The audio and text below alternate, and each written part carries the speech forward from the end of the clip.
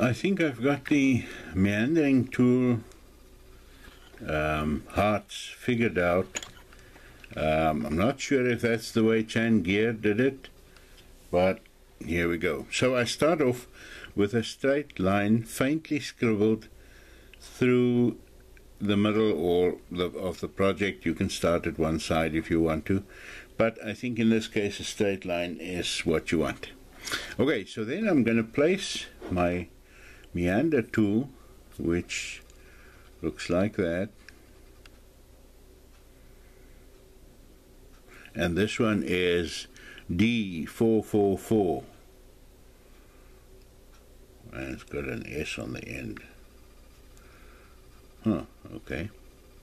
Right, so I'm going to put that with diagonal corners on that straight line.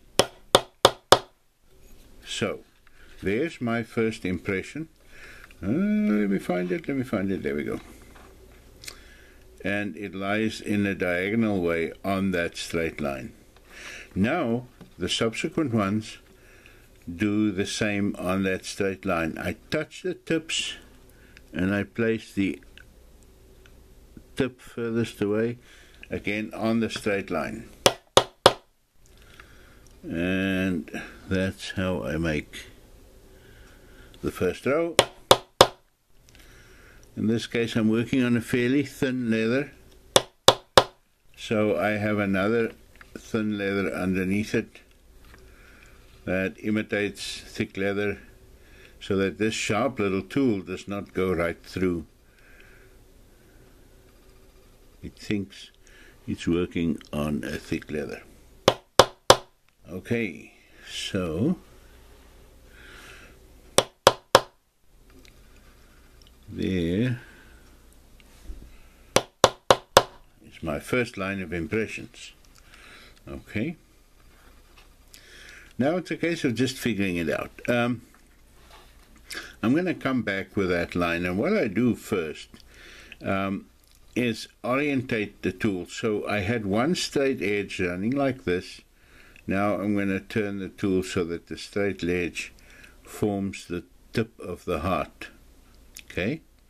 Now I don't know where it is supposed to aim, what angle to have it at.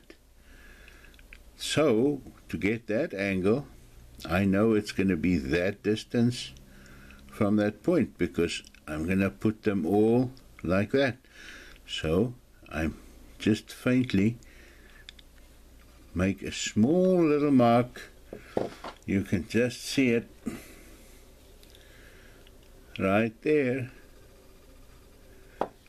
That gives me the distance from that tip to where. Now I know when I put the next one down, it's got to aim at that point. And sure enough, if I connect those two lines now, you'll see that is what's happening. Now I'm angling the tool here because I don't want to go outside of that border of mine. But now all subsequent ones will be using that spacing. So there we go.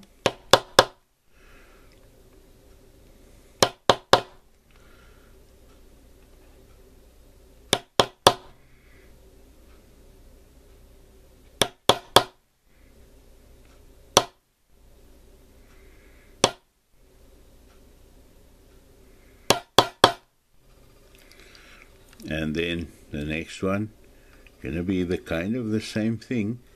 They're gonna run facing the way the original ones faced. This tool turned the way the original ones was turned. So now I place one there and one there, and that gives me that distance, or where to aim this tool at, where that end will be there. So then you'll see that those two fit fairly well.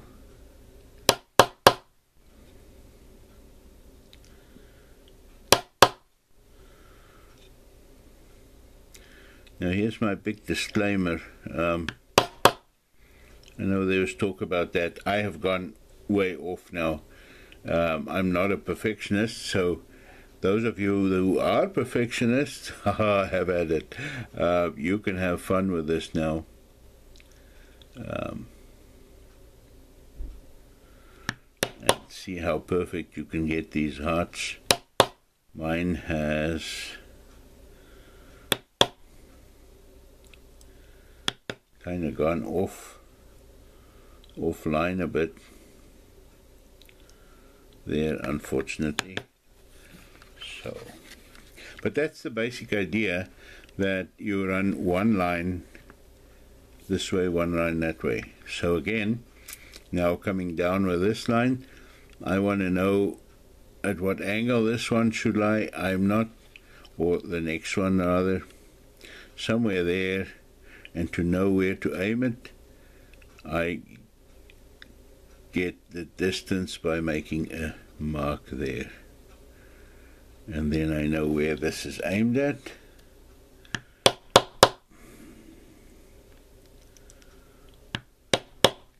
It'd be nice if somebody could come up with, I'm sure Chan Gear did this. I saw it somewhere in a magazine, and I'm sure that must have been Chan Gear who said how to do this. And it'd be nice to see how he says that you do this spacing thing, or the orientation. It's kind of self-orientating, but there must be a more surefire way than what I'm doing to get them all to line up well.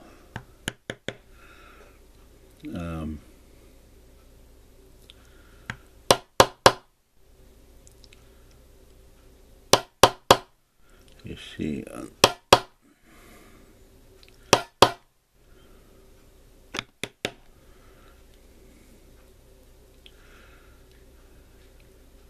main thing in this case now is that I hope some of you will be inspired to try lots of new things with this. And there's the basics done. Now, and this is just another loose tip here. I like, when I do a background of any sorts, do the background, but I don't go over the edge, and then I simply take, let's do a big one in this case, take a camo tool,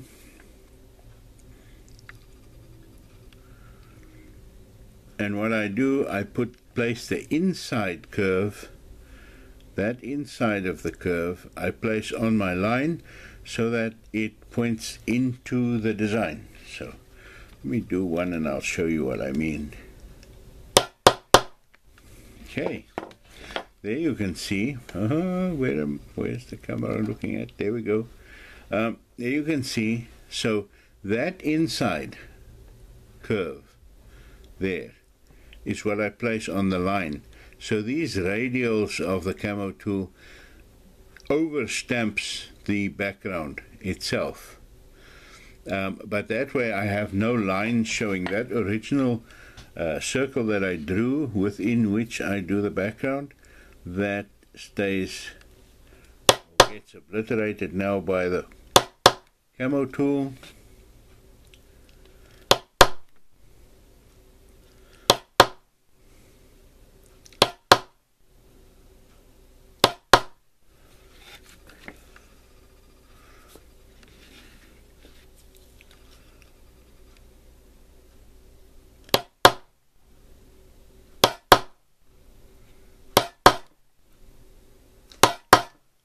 And what I like about this is that it makes that background look as though it's been inset into the leather,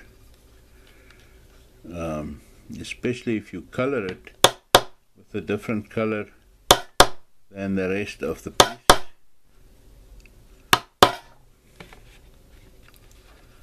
Come on.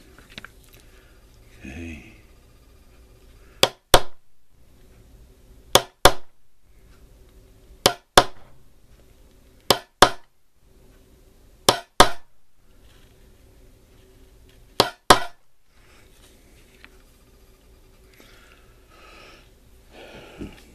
And there we go.